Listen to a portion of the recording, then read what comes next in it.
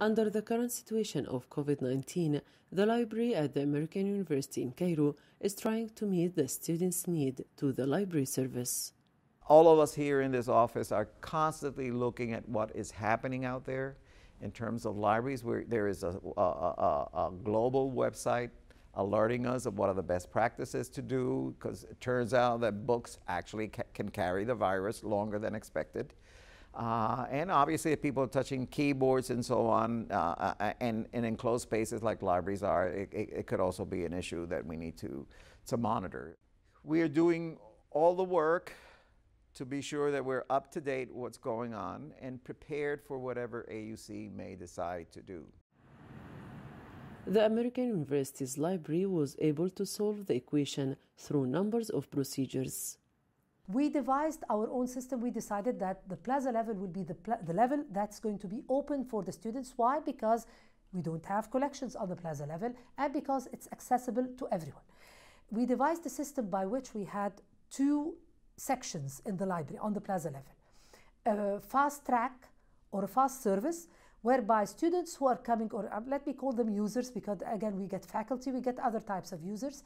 They need a quick service. They will go directly to the circulation desk whereby they are requesting to borrow material. We have the self-checked out equipment moved to this area, whereby again the user will get the book, the requested book from the circulation desk. He or she will move to the self-checkout system, check out the books that he or she needs to borrow, and leave the library. It wouldn't take a few seconds to finalize that. There is also a scanner. There is also a photocopier. So again, this is a fast-track service. The books, all books that are returned are kept for quarantine based on the Realm scientific research.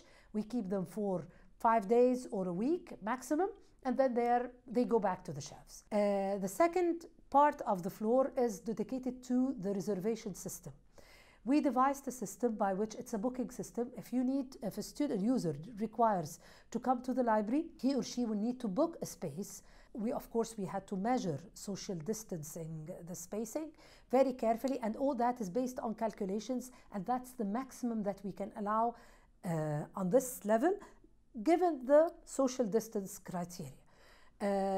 We marked the seats that are going to be used by numbers, and we have the booking system visible for us, so we will know that a person came on that day in order to be able to track in case there is a COVID reporting of someone, God forbids.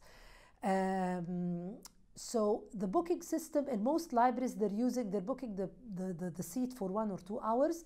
We have extended that. We're allowing it because we saw that the campus density is quite low, so we permitted 2 hours, 3 hours maximum, depending on the user's needs for the space.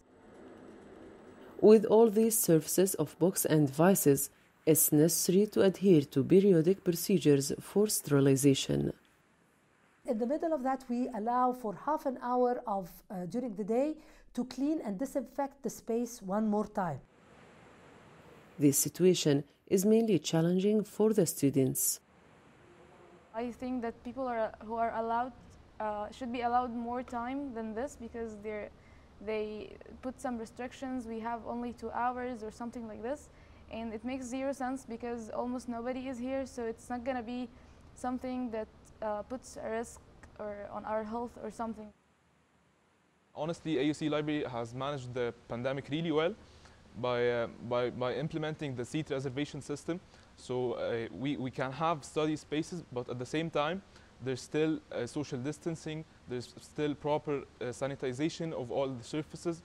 So it's the best of the best that we can do in this current situation.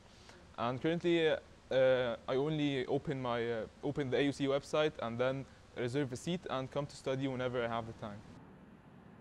Library is an important part of students' life, and compliance with precautionary measures will make it available for safe use. Heba Ashor, AUCTV.